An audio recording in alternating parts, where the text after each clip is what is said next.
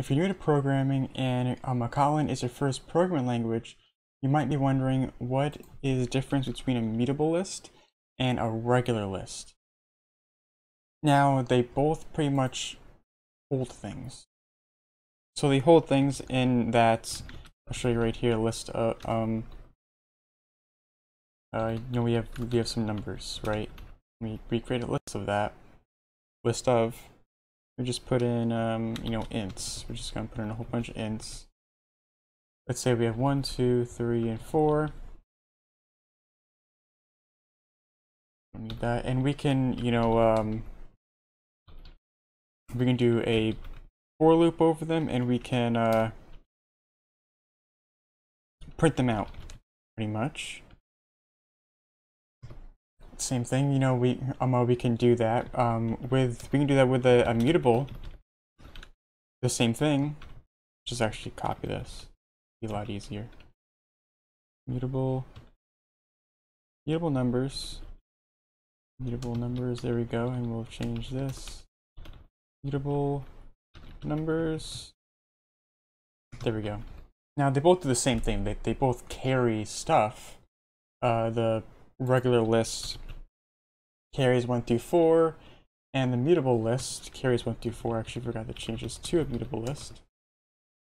There we go. Now they do the same thing, the same exact thing with printing out things. Those are the same exact thing between a list and a mutable list.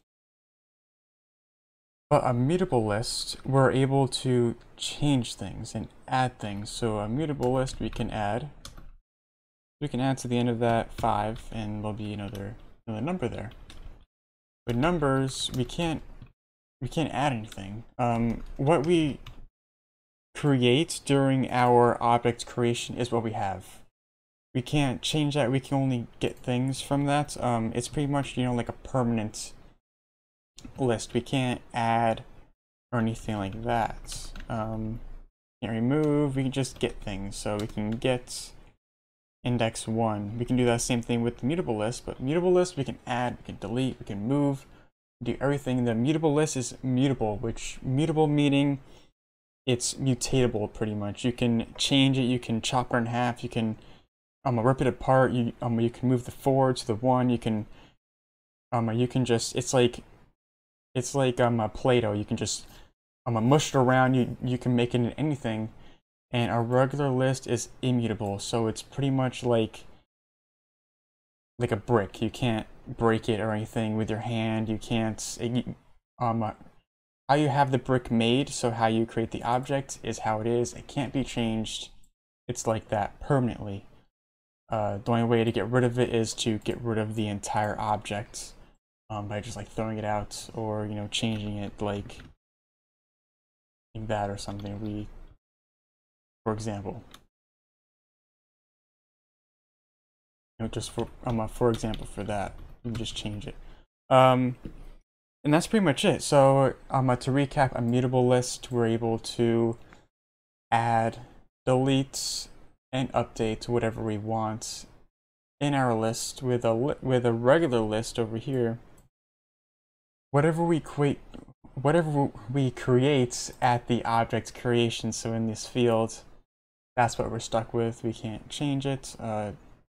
So a regular list is something that you have that you don't want to delete, create, run, remove, not run, create, remove, delete, update. If you don't need any of those, create a list. I think it has less memory or something. And a mutable list, you can create, remove, delete, update, whatever you want. So you would do a mutable list whenever, for example, you in an Android app or something, you have a list of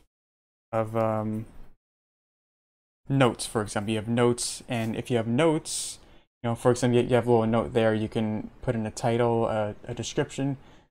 You create a mutable list because you can create the notes, but you can, on the fly, you can delete them, update them. With a list, anytime you want to put in a new note, you have to delete all the notes and then put in another one.